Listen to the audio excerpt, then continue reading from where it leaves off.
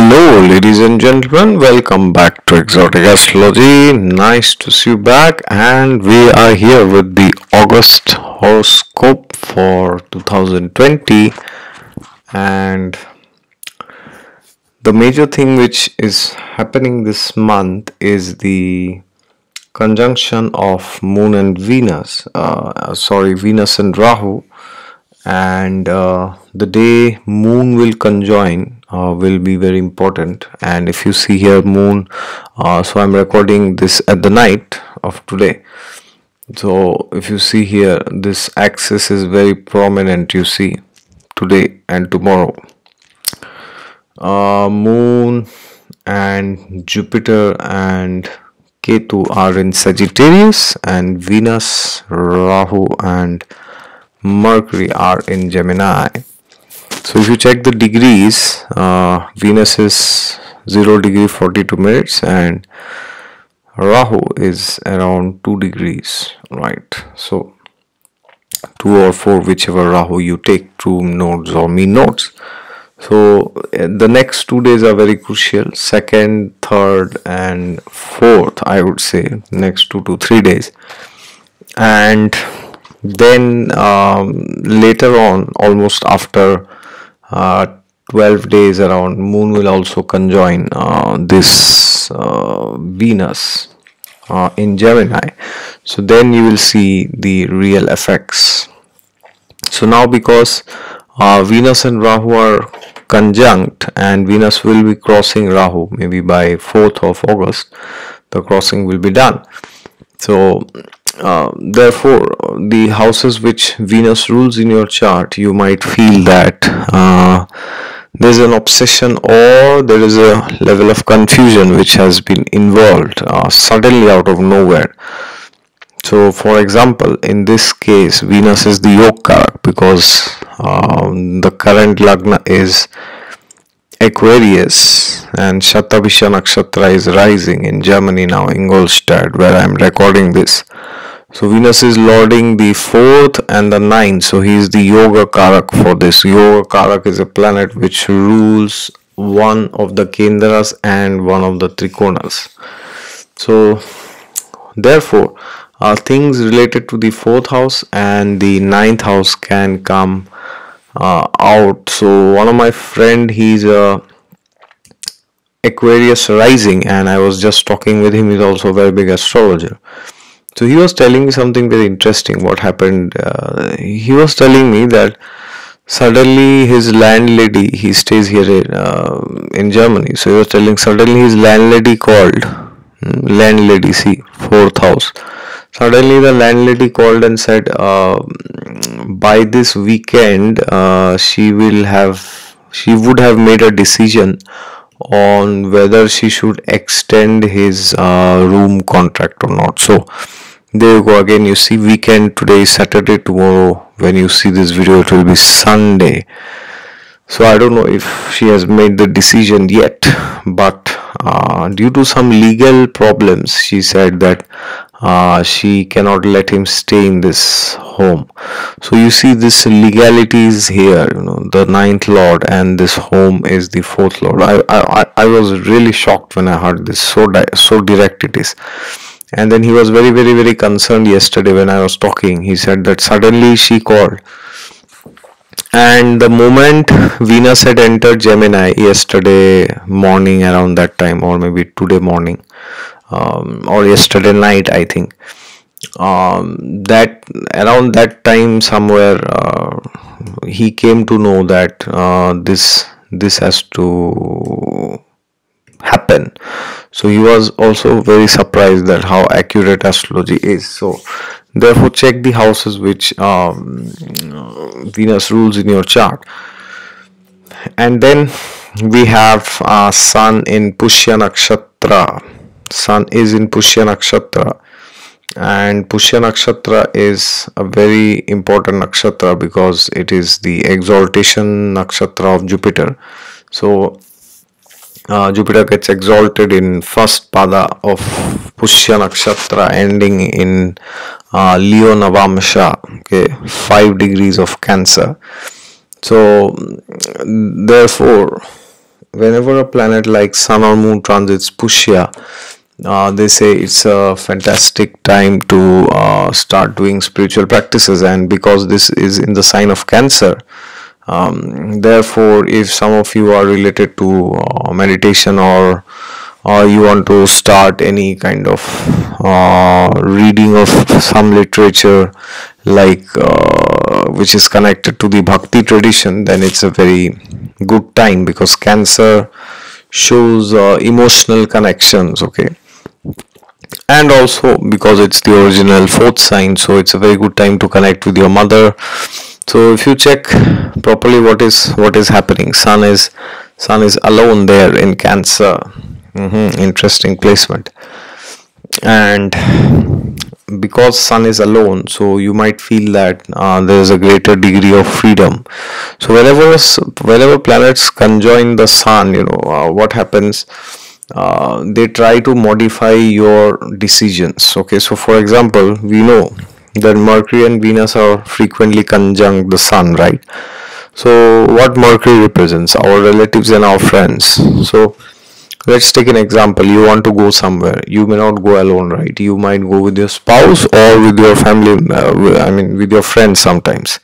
You may also go with your parents. But primarily people, when they go out, not young kids, but generally when people are after, like matured, or they are married 20s or 30s or 40s, they primarily go with their friends or with their spouse, not much with parents. So this is why I said, because Mercury, Venus are always around the sun, they are very frequently conjunct the sun, so they modify our decisions. Okay, but now because sun is alone, so but Mercury is in 29 degrees. He's about to join the sun tomorrow, or maybe by night of today. Okay, you see this 29 degrees. So anyways, nonetheless, it's not in the same nakshatra itself, at least. So Mercury will need another at least 9 days, I would say, to not 9 days, maybe 7 or 8 days at least, to join the sun, and then it will again go combust, and it will go ahead of the sun, and yeah, in the next 10 days or something like this, 10-15 days. So the thing is, whenever sun is alone, then it is a great time to start something yourself without depending on somebody else. Okay, so this can be a very good opportunity. At the same time, do not forget this Saturn is aspecting the sun from Capricorn, right? He's retrograde. So Saturn is retrograde, and he will be retrograde the entire month of August, if I'm right. And whenever a retrograde planet, although sun has crossed the degrees, if you check, Saturn is at 3 degrees and sun is currently at 15 degrees, and it will go ahead only, and Saturn is moving backwards, retrograde. So the aspect is becoming weaker and weaker and weaker every day. But anyways, because it is in the seventh sign from Saturn, it will still feel the effect of Saturn. So whichever house sun rules in your chart, sun only rules one house. That house, you may feel that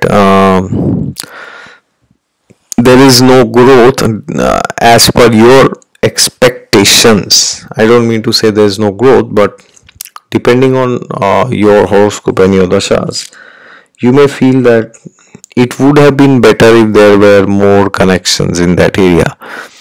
But because Saturn shows limitations, and because it is in Capricorn and it's retrograde, so it might show that there is some level of hard work which you might have to do, because Capricorn shows hard work, and retrograde planet means something which you have already done, but now you see the results are not coming because you didn't do it properly. So if there is anything in your life currently regarding the house where Leo is the house lorded by Sun, so for example, in this case, Leo is in which house? It's in the seventh house, if you see this. Okay, so this has to do with marriage especially. Okay, so maybe if you are planning to get married, you may feel a bit frustrated because this transit is happening in your sixth house, and also Saturn is aspecting from the 12th house, so you may feel that, oh, I'm not able to find a spouse, or if you're already married, then this can create some physical separation because of job or work stress or something like this, and that could create some anxiety which may give you difficulties in sleep, which is the 12th house. Okay, but anyways, after 15th August, this conjunction won't, this aspect won't be there anymore. And if you check Mars here, Mars is placed, he is there in Revati Nakshatra. Okay, it's a very interesting placement for Mars in Revati. So whenever any planet transits Pisces, as I had said many times earlier, you will get a feeling that things are going beyond your control, and it's better to surrender to the universe. Okay, or if your horoscope's dasha is not good, then it can lead to confusion. Okay, so it will depend on your chart what's going on. So from there it aspects this Venus Mercury Rahu in Gemini, because Mars aspects the fourth house. So because of the confusion regarding the houses which Mars rules, so which houses does Mars rule here? He rules the third and the 10th. Okay, it's a very important planet for Aquarius. So this is happening in the second house. Okay, so some confusion related to travel or career could be there, and the family could be involved in this. So the family could be the cause of this confusion. Okay, so now because of this confusion, Mars is, Mars aspects Venus. So because of this, the fourth house and ninth house can be affected, because Mars is a malefic. Remember that. I don't mean to say he's a functional malefic or benefic, but he's a natural malefic. Remember that always. Okay, so I would say this month is a bit crucial for Venus, because Venus will be under this difficulty because of Mars and Rahu. Okay, because Mars will be aspecting Venus till that time, for some time, at least for the next 10 days, because Mars is at 24 degrees and Mars is gradually slowing down because he's going to be retrograde in September in Aries, and then he's again going to come back to Pisces. Okay, so therefore be cautious about the houses which Venus rules. And Mars is also the karaka for violence, so too much aggression unnecessarily you might feel like showing, but that will do no good to anybody actually. Okay, and Jupiter is back to Sagittarius as some time back, and it is still retrograde, Purva Shada Nakshatra. And if you check, Ketu is also hovering around in the initial degrees of Mula Nakshatra.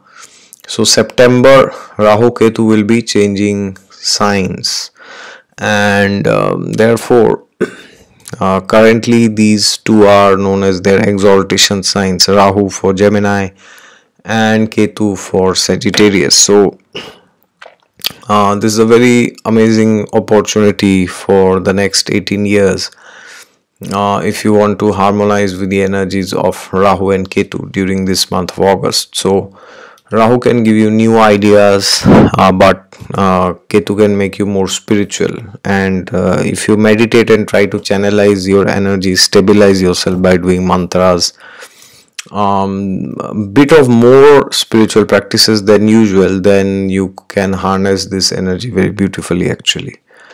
And apart from this, if you check, Jupiter is also there with Ketu, so this is very, very good for spirituality, at least the month of August. And then let us have a quick look at 15th.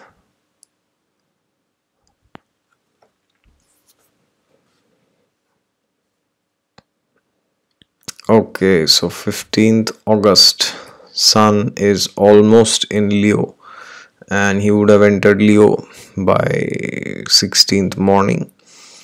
And yes, this is the day which I was mentioning in the beginning. Venus, Moon, and Rahu are conjunct, aspected by Jupiter and Mars. Very interesting day, 15th. So 14, 15, 16th will be very interesting. So wherever the Gemini Sagittarius axis is falling in your horoscope, that axis will become very important. And Mars has almost entered Aries, I would say. Now let's check for 17th. It would have entered by then. Let's take 18th. Yes, so on 18th morning almost, Mars enters Aries and Sun also enters 2 degree of Leo.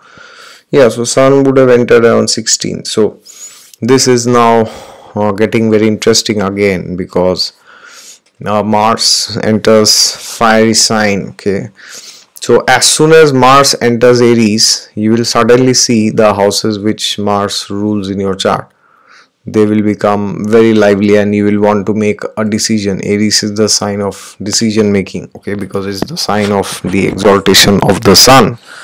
So it's like saying you will be forced to make some decision regarding those two houses. Okay, so in this case, second house, because now the ascendant has changed, and the ninth house. Okay, as an example I am saying. And Mercury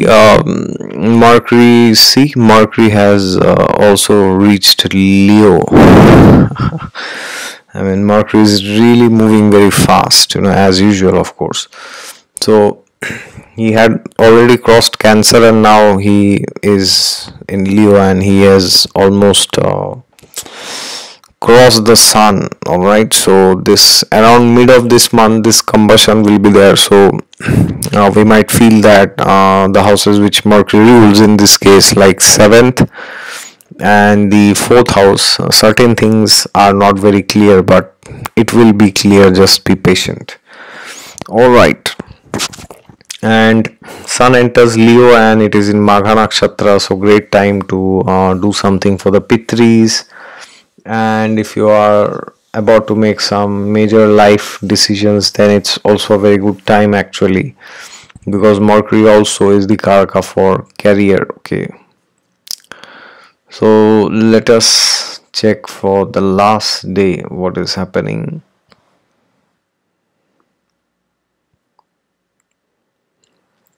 There you go. So Venus almost will enter the sign of Cancer by the end of August, and then Sun will be in Purva Phalguni, Moon will be joined Saturn in Dhanishta Nakshatra, and Mercury is almost about to leave Leo.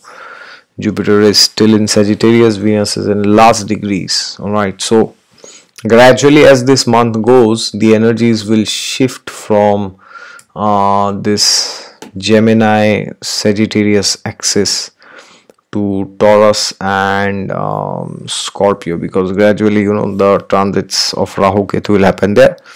But still Sagittarius will remain very prominent, because Jupiter will be in Sagittarius for till beginning of December approx. I don't know the exact dates. Okay, so Mars has slowed down. If you can see, in like 12 days he has only moved 3 degrees. Okay, because he's going to be retrograde, so the motion is slowing down. Okay, so there you go. Mars will be retrograde and Rahu Ketu will change signs, and Jupiter Saturn will also come out of retrogression in the month of September. In my knowledge, they should come out. So therefore September will also be a very crucial month, and this month will could end with some level of disappointment. Why do I say this? Because this Moon and Saturn will be conjunct on the last day of this month. So do not worry, do your best and leave the rest to God, and He will decide what is best for you. Okay, and do not miss opportunities to hang out, socialize, but do social distancing, because Purva Falguni will be activated that time. So Purva Falguni is specifically related. Why do I say Purva Falguni? Because Sun will transit Purva Falguni. Okay, and Mercury would have definitely transited, of course, before entering Uttar Falguni. All right. Thank you very much. If you want a consultation from me, then please go to my website down in the description section. And if you are new to the channel, then please subscribe to it. And God is there with you all the time. Just look to Him and you will find Him.